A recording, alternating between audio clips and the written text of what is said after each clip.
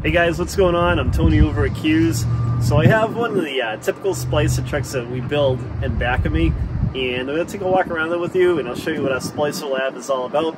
And if it's something you're interested in, you can call the number in the video, or head over to our website and fill out a quote request through the website, and we'll send you a quote.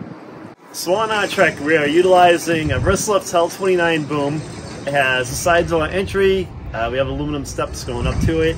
There is a splicer door on the curb side and back of me. We can change that too. If you want the splicer door to be on the street side along with the table, we can put that on the street side. Or if you'd rather have it on the curb side, we can do that as well. We typically put it on the curb side, so that's a little bit easier. So in the back, power in the lab, we have a Honda generator in there. We put an anti-theft cover over it, and the stairs are fastened to that as well. So you can pull the whole unit off. It's pretty lightweight, it removes easily, and it helps prevent the theft of your generator. If you have to fuel up the generator, it's pretty easy. You basically pull a pin right here and lift the trap door, and the filler neck is right there for it. So I fired up the generator behind me on the truck, and you can hear how quiet it is. It's not that noisy at all. So let's head inside and I'll show you what's in the lab.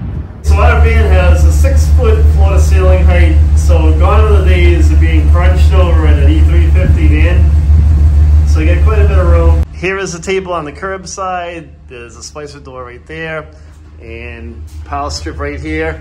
This particular customer opted to upgrade with some bins. We typically don't put bins in these, but we can do it if you'd like. And here's an idea of what it would look like. There's also a work light on top of the splicer door in the back, and also one above the curbside door on the passenger side of the vehicle. And there's also a go light at the top with a remote, and you can use that from within the cab to kind of drive down the road a little bit and spot the area that you need to work in. So that's our splicer truck in a nutshell.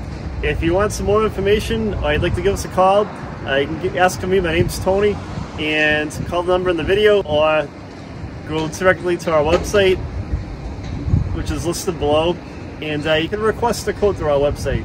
Thanks for watching.